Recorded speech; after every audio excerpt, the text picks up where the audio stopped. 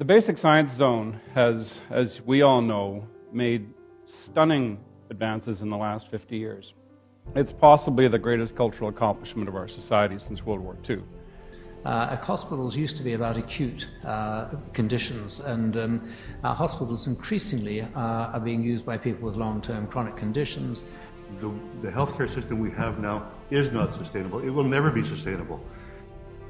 I'd like you to understand that systems medicine and P4 medicine, which I'll explain, are fundamentally different from how we practice medicine today. Rather than waiting for you to get that breast cancer and then trying to get you the right drug at the right time, we could actually prevent you from getting the breast cancer in the first place, which I think most people would agree would be the better option. This is a conference with a purpose. We want this conference to be a catalyst to moving BC to becoming the personalized medicine province, and we've really assembled an all-star faculty to tell us of the latest advances in personalized molecularly based medicine. So P4 medicine is proactive, not reactive. It is all about focusing on individuals and not on populations. It's a major focus on wellness, which has been virtually ignored by the current healthcare system. What more can we do to ensure that a healthcare system isn't just a patch and repair system? Talking about moving from a pretty fragmented structure of healthcare, even within British Columbia, to one which is quite transformative, personalized, wrapped around the patient, individualized as opposed to being dependent upon generic diagnoses and generic therapies.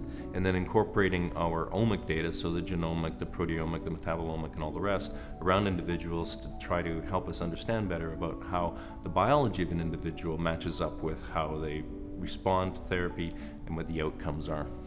Molecular U is using that expertise to assess health of an individual at different molecular levels, and also incorporating geographical, social, behavioral aspects in that.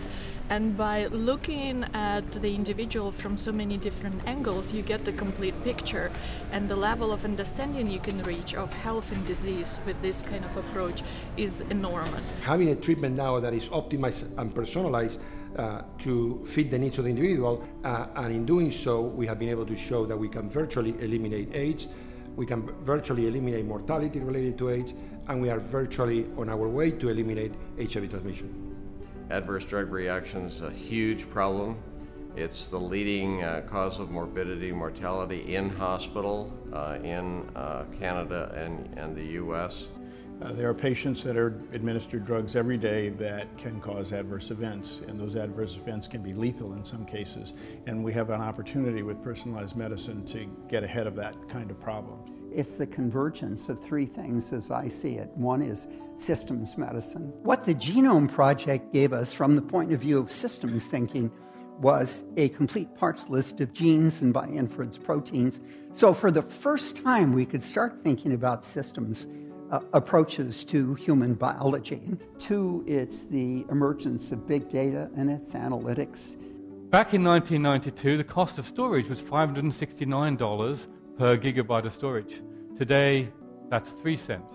Together with the digital measurement of personalized data. Yeah, Apple did an amazing thing for health not that long ago, and we worked with them on this. Is they developed something called Research Kit, which turns all 1 billion iOS devices in the world into clinical trial devices. It's unbelievable. And three, it's the advent of consumer-oriented social networks. So what's going to happen is that now we're becoming empowered by this device to communicate in ways and have information that potentially is more current than what our clinician has. And we predict that we're going to be able to identify a genetic or microbiomic signature, if you will, for each of these clusters of patients. And that's going to be the first step towards a personalized medicine for autism patients.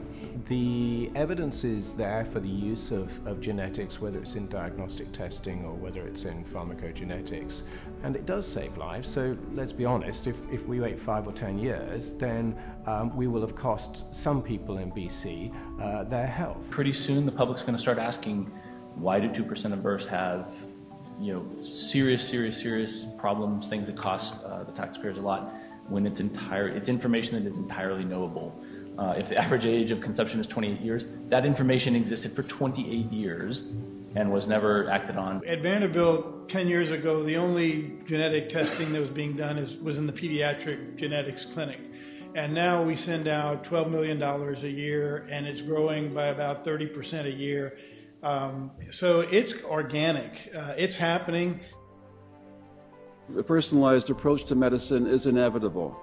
The only question is whether we in BC are going to be followers as opposed to being among the leaders. This is actually an opportunity for cost saving in the healthcare system. We can mitigate costs, we can avoid costs for the betterment of everybody, particularly in our one-payer system, of course, the taxpayer. First and foremost, what personalized medicine will do is it will improve patient outcomes. We converted 7 pre-diabetics to perfectly normal individuals. Many of them feel it transformed their life. For the first time, they had control of their own health. We believe that we can actually take an exemplar, an example or two from each one of those boxes, from cancer, rare disease, infectious disease, and pharmacogenomics, and actually move that into our single-payer healthcare system and have it accessible to all British Columbians within the next 5 years.